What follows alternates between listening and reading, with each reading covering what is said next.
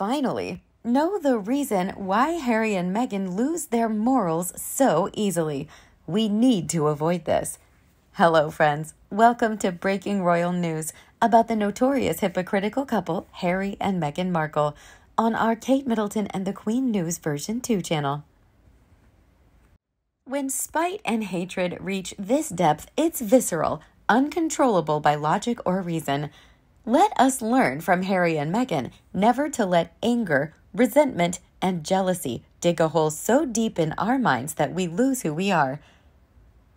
I don't think it is right to blame any victim for the behavior of their abuser, regardless of who the abuser is or who the victim is. This applies to Harry's victims just as much as it would apply to the victims of any fraudster, extortionist, con artist, defamer, domestic elder child abuser, or worse. It is not a character flaw to be kind, even if such traits bring out the worst in people who enjoy hurting others.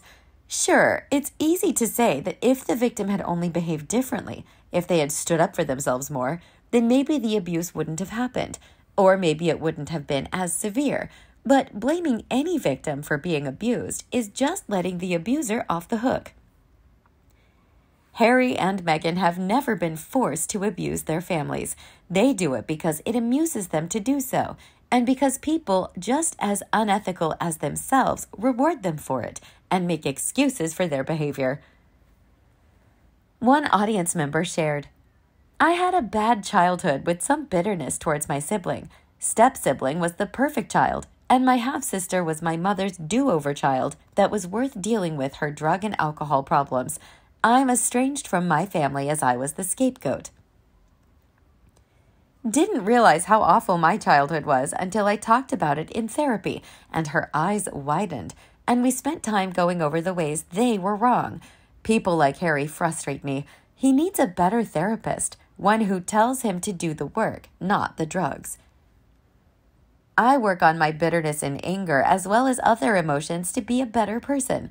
And so that if I am lucky enough to have a child, I'm Harry's age, I won't repeat the cycle.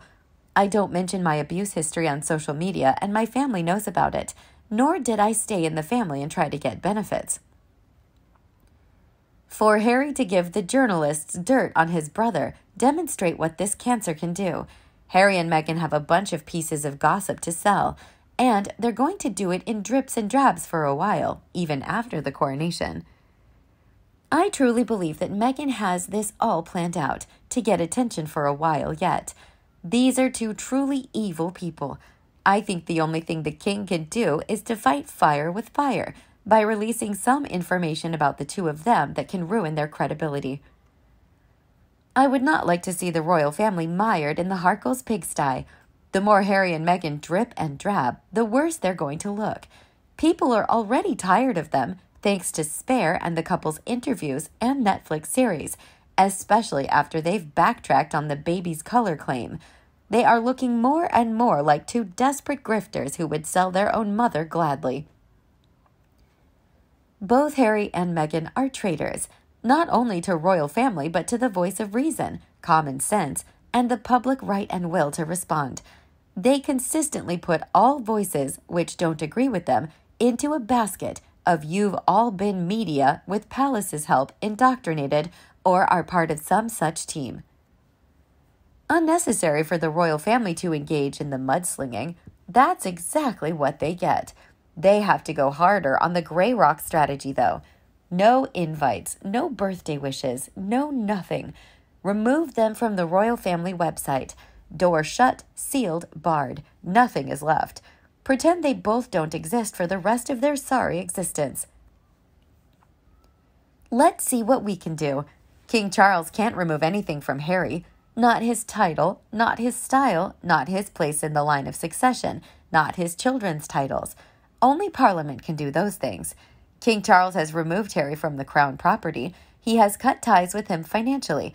He hasn't mentioned Harry in public. We only have Harry and the reporter's word for the heart-to-heart. The palace said Harry's office spoke to the palace. We know Harry has no place in the coronation procession, no spot on the balcony, and because Harry has been so concerned over seating, I'm presuming he's with the non-working royals. He has no part in the coronation. King Charles could have made a public statement saying Harry and Meghan would not be invited to the coronation. And what good would that do? It would make things worse, because Meghan would call out the squad and the royal family would be hit even harder. Best to get beyond the coronation and break ties. There are no big occasion for the Whos after May 6th. They won't even have a home in the UK. But I do agree that Harry should be cut off from May 7th onwards. Here, an expert expressed his opinion. Charles has some power. Legislation can be changed. Precedents can be set. Laws are not immutable. If he made such requests for such legislative changes, would Parliament really ignore him? He could have rolled back the 1917 patent, denying Harry and Meghan titles for their children.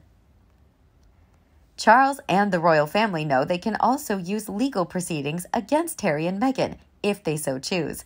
I also don't really buy into that, but if the royal family do this, then the Sugars will call them racist argument, as the Sugars will do whatever the royal family does. And they have been doing, repeatedly, no matter what the royal family does. The Grey Rock strategy has not stemmed from the attacks coming from Montecito. It has made no difference. The only way this madness will stop is if the royal family cut ties with Harry and Meghan. Nobody will be interested in them without their royal connections. She will go back to being a D-list actress, and he will be an unemployed ex-soldier. They will no longer be able to fund their lifestyle of private jets, paid-for PR pieces, and Twitter attack bots. The ironic part of all of this is that Harry has taken the newspapers to court for breaching his privacy. He is doing exactly the same thing to the royal family. So why did the royal family force the newspapers to pay a settlement for breaching their privacy when Harry is being allowed to breach their privacy with impunity? What Harry's doing is even worse, as he's doing it to his own family. However, for Harry and Meghan to reach this level of constant and relentless royal harassment, the public is partly to blame. Like it or not, in the narcissism, greed, and 24/7 computer age, media attention is gold. As dumb as they are, the Harkles know that. By human nature, we are all gossips. Why else would so many who have never even met royals or rich celebrities bother following or obsessing about their silly comics and antics, besides their buying products and spinning? People here complain, saying they want it to stop, but do they really? This and many wild over-the-top comments indicate the contrary. The irony of public complicity in enabling their grift by giving them the constant attention they crave and money is sadly hilarious. The truth is, people love gossip, and those gossiping and the media peddling it are making huge profits from that. Always have, always will. If we really want them to shut up or go away, we first have to ignore them. It's the only remedy. What do you think of the danger Harry and Meghan are posing to the royal family and the public? Let us know your thoughts below in the comment section. We hope you found this video helpful. Don't forget to leave a like, share, and subscribe to the channel if you like it. Thank you for watching this newsletter. See you in the next videos. Goodbye.